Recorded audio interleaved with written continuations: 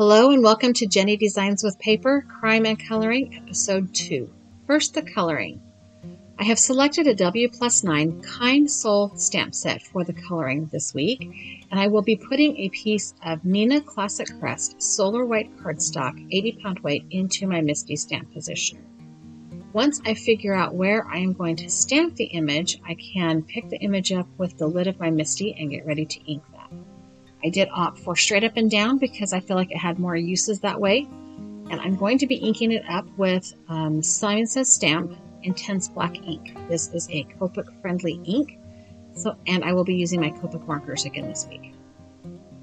I will stamp this image twice because I did not get enough ink and pressure on the stamen of the flowers for a clear image. To color this image, I have selected 2 shades of greens, or 2 green families for the leaves, a group of markers in the pink family, and a group of markers in the yellow family for the coloring. I chose 3 markers in each family set, but at the end I added a 4th pink and a 4th yellow so that I could get that look I was looking for, highlights and lowlights. So now that we're done with the coloring details, let's move into our story time. This week we are focusing on the 2nd alphabetical state in the United States, which is Alaska. However, Alaska didn't become a full-fledged state until 1959, and most of the crime there is relatively new and kind of well known. So I cheated just a little bit and went back before Texas was a state. And to be fair, the criminal I'm talking about today was not born in Alaska and committed crimes outside Alaska, but he was also a criminal in Alaska and he died in Alaska. So let's get on to our story. Our story is about, let me get his names in the right order, Jefferson Randolph Smith II, aka Soapy Smith. Now, Soapy was born to Jefferson Randolph Smith I and Emily Dawson Edmonds Smith. He was born in Coweta County, Georgia, near the town of Newman in 1860. His father's family were English. The Smiths had come to America around 1760 and settled into Virginia. His grandfather was a plantation owner and a Georgia legislator, and his father was an attorney. In 1821, Soapy's grandfather moved his family to Coweta County, Georgia, and that is where Soapy was born. The Civil War destroyed much of the wealth that the family had amassed, and they struggled during the Reconstruction years to adjust. Soapy's grandfather was a plantation owner. The Reconstruction was not kind to him. So in about 1876, when Soapy was about 16 years old, his parents gathered up all of their belongings and moved to Round Rock, Texas. Now, in 1876, Texas was kind of the edge of the West, and it was the Wild West, and it was everything you know, everything you see in Western movies, right? Soapy's mother died about a year later when he was 17, and this was about the same time that Soapy began his career as a confidence man. He was introduced to the world of the Bunco Brotherhood, which is another word, as far as I can tell, for a group of people who travel together and are con men. Typically speaking, in that time, con men would travel singly. They would inflict their con on people around them that they came in contact with, and then they would move on. Soapy kind of changed that dynamic for him and the group of people that were working with him. So he traveled and operated his confidence swindles, his cons, all across the western United States. But he is most famous for having a major hand in organized crime in Denver and Creedy, Colorado, or Creede, Colorado. And then on to Alaska.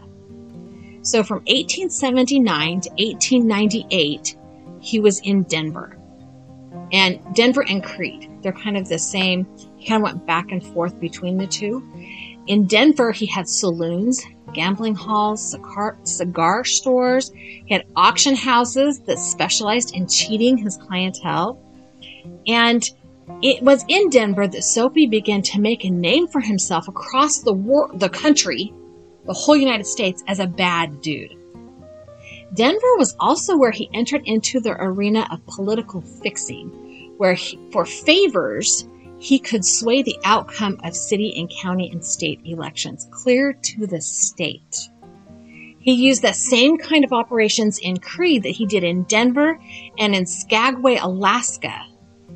He used the same processes over and over again to create this kind of very robust and very protected group of criminals.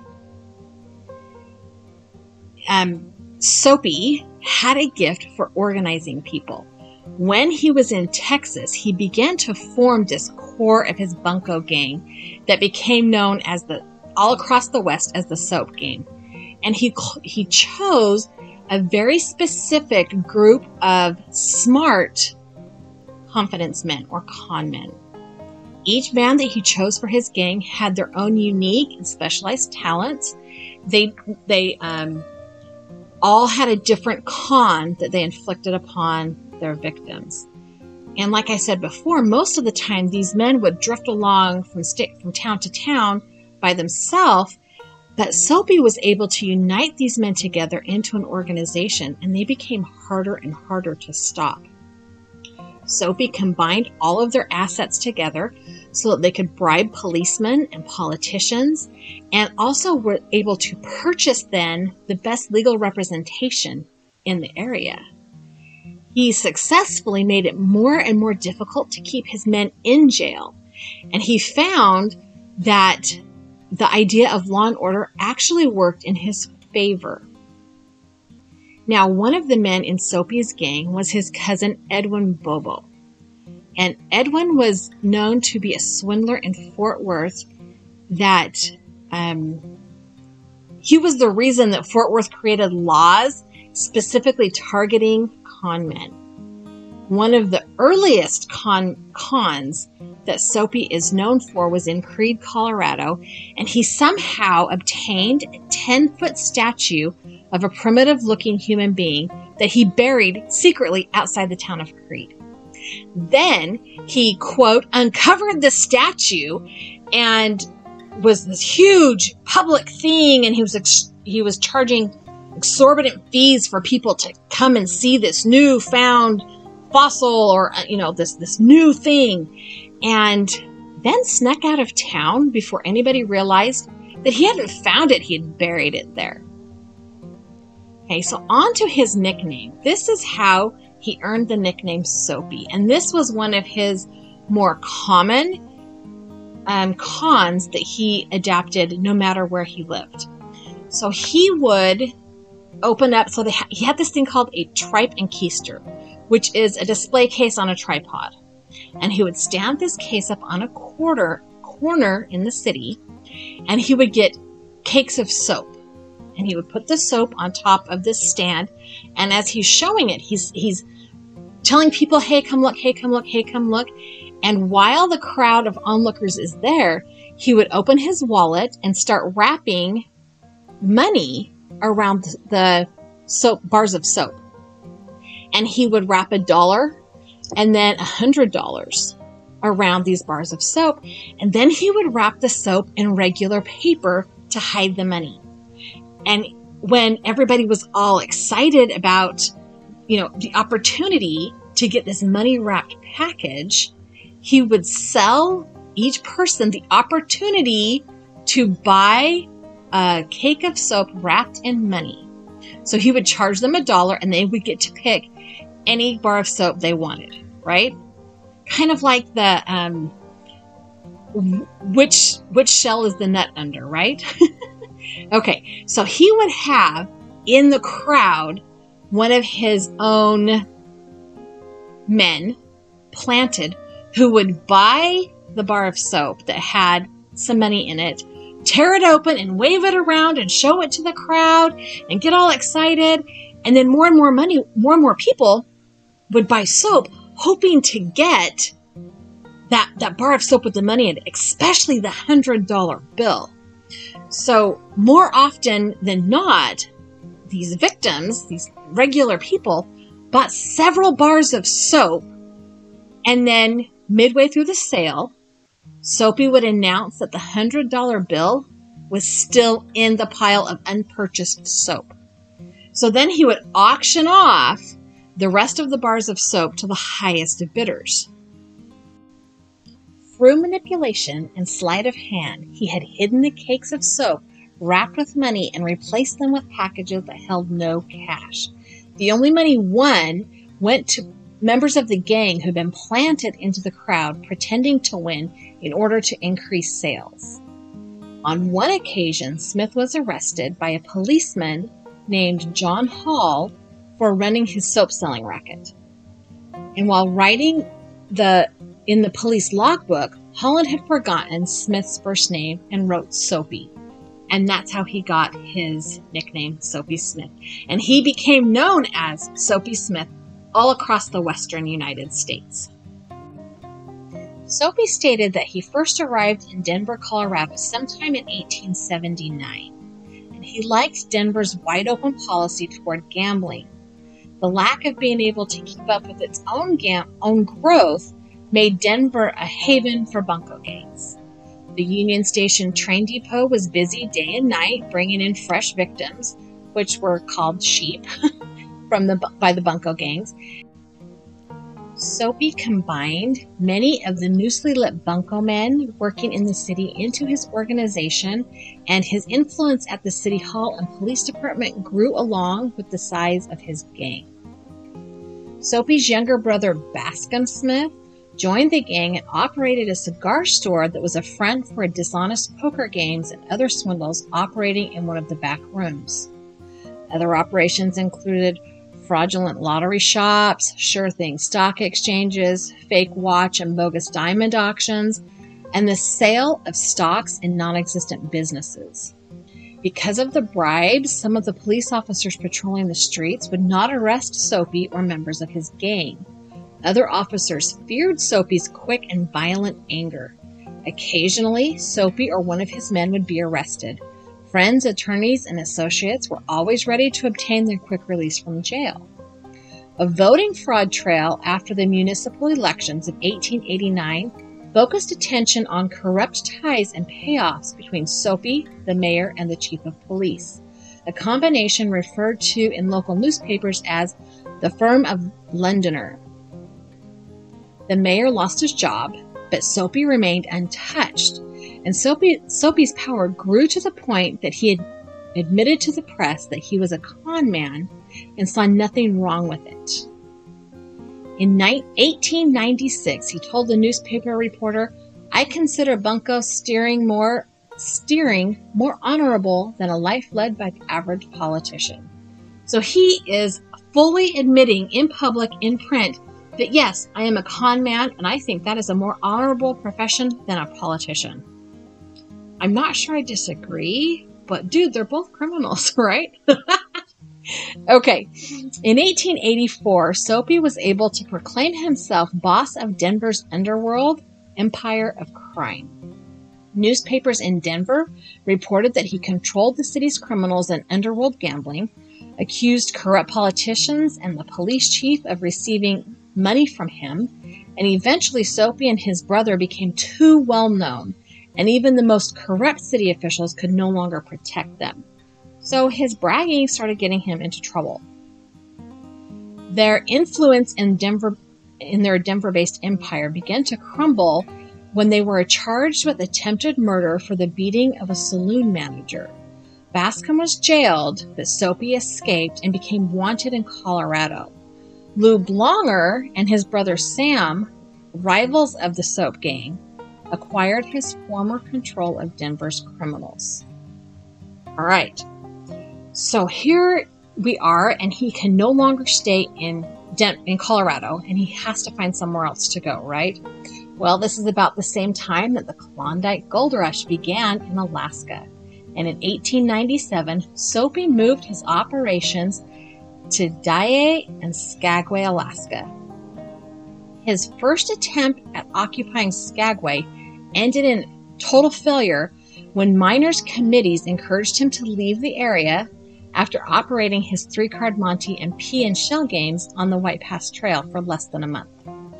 So he traveled back east. He went to St. Louis, he went to Washington, D.C., and he did not return to Skagway, Alaska until 1898. This time, Soapy set up his, what's the word I'm looking for?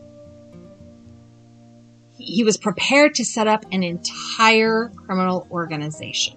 Okay, he had the beginning of a third empire, and he started it the same way that he had in Denver and Creede, Colorado. He put the town's deputy marshal on his payroll, and he began collecting allies for a takeover of the town.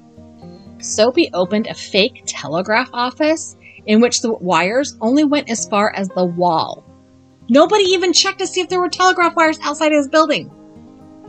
Not only did the telegraph office obtain fees for sending messages, and I'm using air quotes here like you can see me because how far could they be sent, but also cash-laden victims soon found themselves losing even more money playing in poker games with their new friends, again quotes, because these poker games were not on the up and up. Telegraph lines did not actually reach or leave Skagway, Alaska until 1901. Soapy opened a saloon and named it Jeff Smith's Parlor, and he opened that in March of 1898. And it became the office of his empire to run his criminal operations.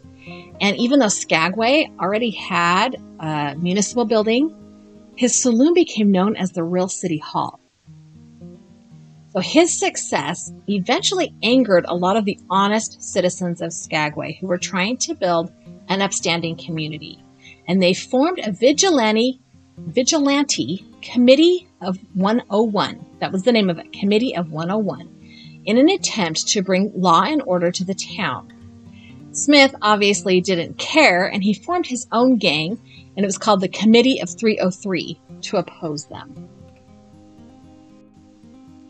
On July 7th, 1898, John Douglas Stewart, he was a miner, came into Skagway with a sack of gold valued at $2,700. In today's money, that is almost $100,000. 3 of Soapy's gang members convinced him to play a game of 3-card Monte. Stewart lost, and he didn't want to pay for his losses.